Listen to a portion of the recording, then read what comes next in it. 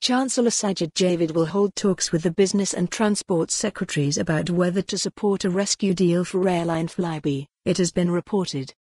Andrea Leadsom and Shapps will meet Mr Javid on Tuesday to discuss whether a £100 million tax payment can be deferred until 2023, according to Sky News. It was reported that the deal would be conditional on Flybe's 3 shareholders pumping tens of millions of pounds into the loss-making carrier.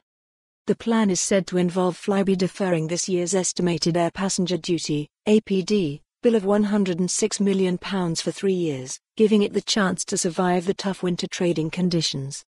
Trade association Airlines UK, which represents UK carriers, has previously warned that the tax restricts connectivity and passenger growth.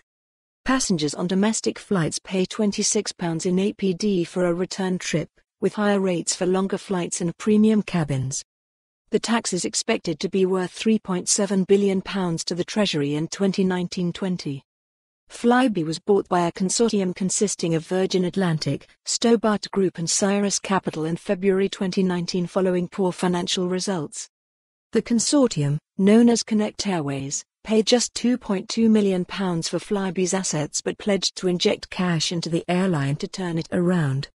The holding of rescue talks with the government over the weekend indicates the financing requirements have become greater than expected. If Flybe collapses, it would be the second UK airline to fail in 4 months, after Thomas Cook went bust in September. Around 2,400 people are employed by Flybe.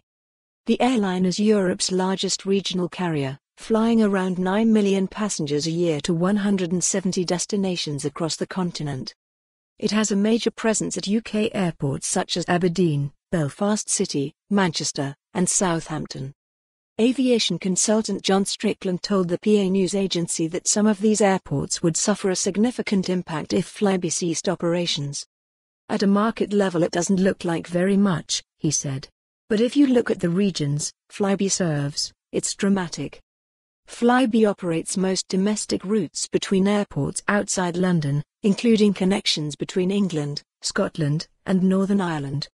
Flights operated as normal on Monday.